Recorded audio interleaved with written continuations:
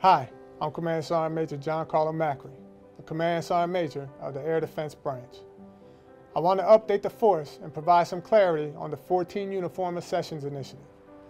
As you may have heard, the Army is no longer assessing recruits into one of our 5 MOSs, 14 Golf, Echo, Hotel, Papa, or Tango.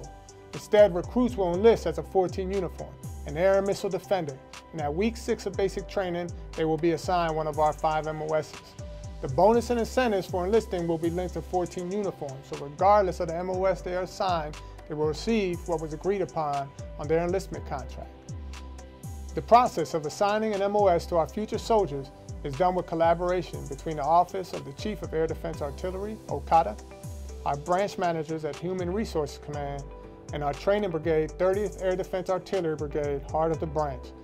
The purpose of 14 uniform is to give the branch flexibility in assigning future soldiers to the MOS the branch needs to fill the formations now and project what we will need for the future growth and missions.